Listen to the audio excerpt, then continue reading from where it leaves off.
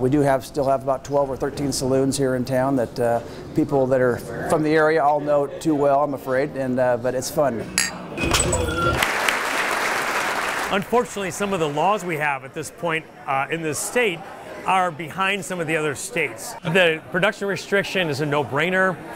There's absolutely no logical argument why we should be restricted on how much beer we can sell and produce in Nevada. And we'll get that across this session, I'm sure. It's just a stupid arrow. It's like such a small accomplishment today, right? But it's one of those things that brought us to where we are today. And trying to fly across Nevada, you know, without good compasses and without good maps was a real challenge. I was out here hiking with my family, and we just happened to come upon it without really a clear understanding of what it was. You have to film this one because I'm guaranteed to fall at least once on this trail. You can't cheat any of your energy forward and back because you'll never stick this landing. Nice, nailed it. The formula never really changes. I get kind of bored, so the workouts always change, and that's one thing that Max is really good at, is creating new, unique movements all the time.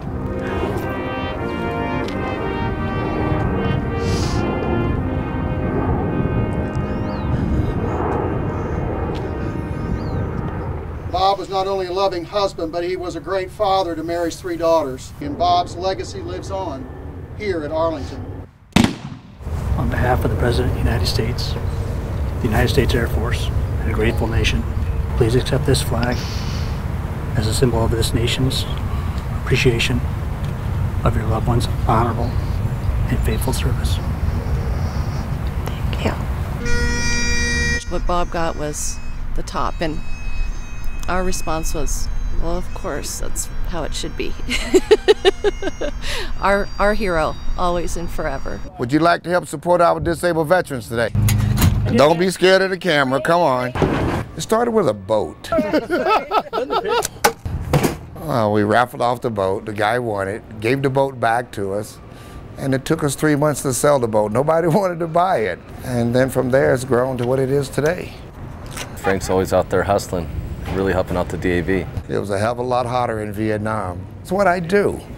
You know, I have a purpose in the morning. I have a reason to get up because I know out there somewhere there's a veteran that needs assistance or needs my help, and I want to be there when that time comes.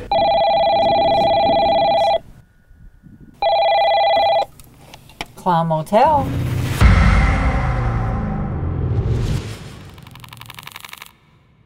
This place exists because of a man by the name of Leroy David. He owned this property, and him and his sister. Their father was buried in the old cemetery here, Clarence David. In the early 1900s, they had a plague from Europe, and a lot of the miners, you'll see on the gravestones, a lot of the miners died from the plague.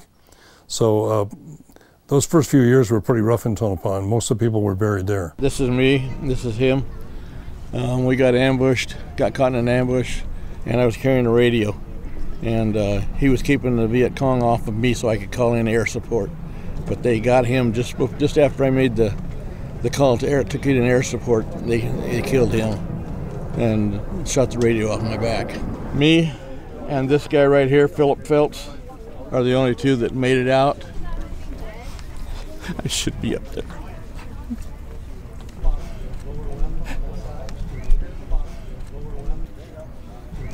Sorry, Jimmy.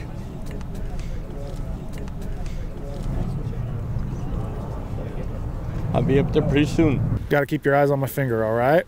Some of the accidents we respond to that are completely unnecessary, some single vehicle accidents, some that aren't, that, you know, people are impaired. It's just sad. Keep going, keep going, keep going, keep going. You'll see families that are affected by it. You'll see people that, you know, die or seriously injured that weren't driving impaired, or even the people that are driving impaired. You'll see them hurt, seriously injured, sometimes killed, and it's a waste of a life. There's no reason for it. So I'm going to be placing you under arrest for DUI, all right? For Brett Butler and the Reno Aces, Adam Eaton, our pregame guest, will DH and lead off. As long as I can remember, I listened to baseball on the radio. And my mom will tell you that before that, they would have a game on TV, and I would sit there and I would try to imitate not the players necessarily, but the announcers. Swings and hits this one in the air towards right center field. Long run for everybody towards the alley. That's down for a base hit. Davidson trying for third. Here's the throw. He slides in, saved with a triple. And the Aces have tied the ball game at 1. There's that old saying about I saw it on the radio, and I want people to have that feeling. I probably don't get there all the time, but that's what I strive for every single night when I go on the air, be it baseball, football, basketball. If somebody can't be at the game, if the team is on the road, I want them to feel like they were able to see the game through what I gave them. All right, Jake, I'll see you. All right. See you. Have fun. Being able to go to Washington with this group of guys like this and see the memorials that were built there for all the veterans, it's going to be a long and interesting trip. Welcome aboard. We have a special set of folks on board. It's an honor flight if you haven't figured that out, and it's a thrill to have all of you with us. Thank you for serving. My dad was a veteran too, and he died this year, so it was real moving. It's my second hour flight, so it just meant a lot to me. I think it's wonderful. As an ex-policeman, you know, it's an honor for us because it would take us twice as long or 3 times as long to get anywhere without this, and what a schedule we have today. We got no welcome home at all, and we hid our service from everyone. I'm willing now to accept it and come out of the closet, so to speak. A long time ago, it wasn't the way it should have been.